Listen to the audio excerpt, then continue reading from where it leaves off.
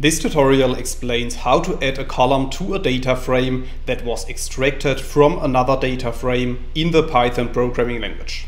So without too much talk, let's dive into the Python code. In this video I will show you an example, and this example is based on the two pandas data frames that we can create with lines 2 to 11 of the code.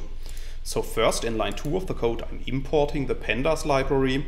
So after running this line of code, we are able to use the functions of the pandas library, such as the DataFrame function.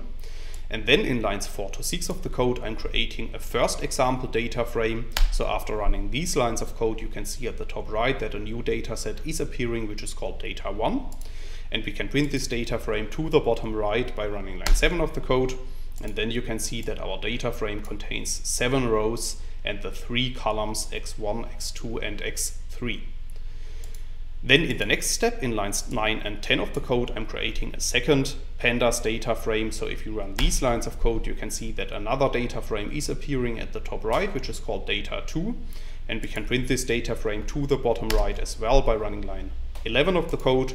And then you can see that our new data frame also contains 7 rows, but this time this data frame contains different columns. So in this case, the columns y1 and y2.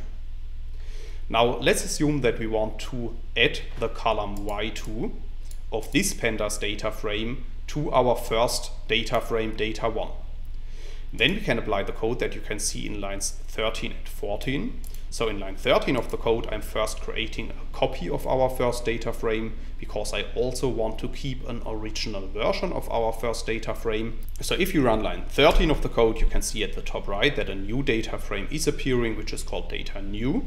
And at this point, this data frame contains exactly the same values as our first data frame data1. And then in the next line, in line 14 of the code, I'm adding the column y2 of the second data frame as a new column to our new data frame. So if you run line 14 of the code, our data frame is updated, and you can see that by printing the new data frame to the bottom right by running line 15 of the code. And then you can see that our new data frame contains the same columns as our first data frame, x1, x2 and x3.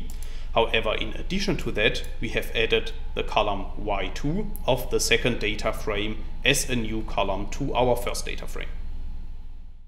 That's all I wanted to explain in this video. In case you want to learn more on this topic, you may check out my homepage, statisticsglobe.com, because on my homepage I have recently published a tutorial in which I'm explaining the content of this video in some more detail. I will put a link to this tutorial into the description of the video, so you can find it there. If you have liked this video or if you have any questions, let me know in the comments section below. I'll try to respond to all comments as soon as I can. Furthermore, make sure to subscribe to my YouTube channel to get notified about future video releases.